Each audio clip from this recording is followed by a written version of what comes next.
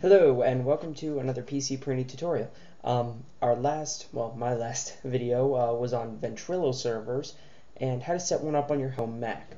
But then I got to thinking, well, what if people don't quite know what Ventrilo is? Well, so I figured, here we go. Go ahead and delete that. That was a failed experiment. Ventrilo is a simple program that the best way to describe it, as I described it in the last video, is IRC with voice chat. And let's go ahead and connect. Blades of Obsidian, just for the record, is my guild in World of Warcraft, so let's just go ahead and connect there. I am sort of in charge of the vent server for our guild. So, here are the different things you can do. You can enable push to talk. Mine is the tilde, however you pronounce it, or grave key, but it can be any key. You can change the various codecs. Mac only supports speaks, and the various formats. Mac only supports that as the highest. Obviously, change your sound input and output devices. Eventually, you'll be able to modify sound effects. Now, I believe that I just crashed.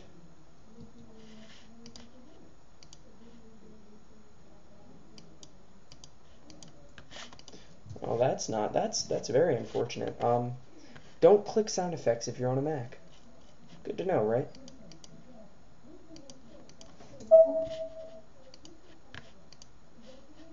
There we go.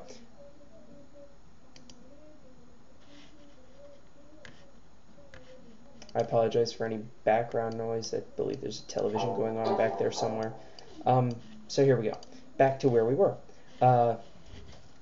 You can change the different audio files that play when something happens.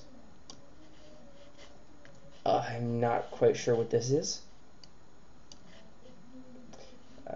A lot of this stuff is very foreign to me because I don't fully understand how voice software works in its entirety, but it looks like you can go pretty deep into how you can skew with your voice here. Delay in seconds before reconnect. This is reconnection stuff. If you quit, that's what happens. It even lets you change the number of packets to buffer. I mean, that's some serious customization here. Different things you can do here. Silent blank comments, silent connections, one in a channel. Display info if new version available, and then you can tweak it for a wireless headset. I think that probably reduces lag. You can also do actual text chat, which is pretty entertaining. See if I can't tell my friend Kags here to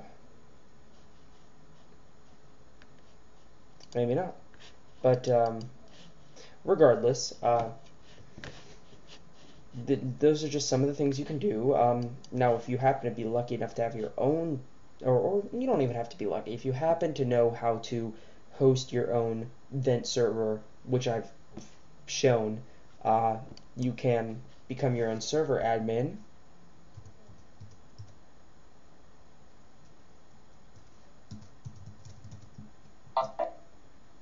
Sorry, that noise means that I'm talking, but it's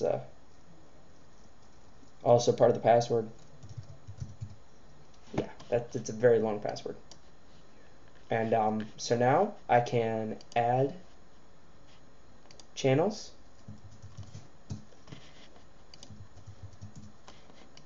Even added phonetic names. C.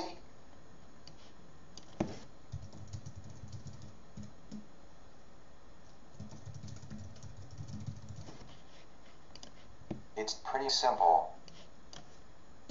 You can edit the comments or the channel password, allow recording or all kinds of different things, open to public or not. Speaking of which, let me go ahead. No, I'll wait until I'm done with the video. I need to just reminded myself I needed to make an officers chat, but that's beside the point.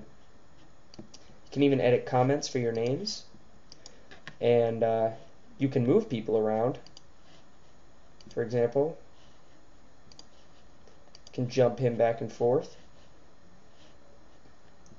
and you can kick, you can ban, you can mute. You can even edit the message of the day.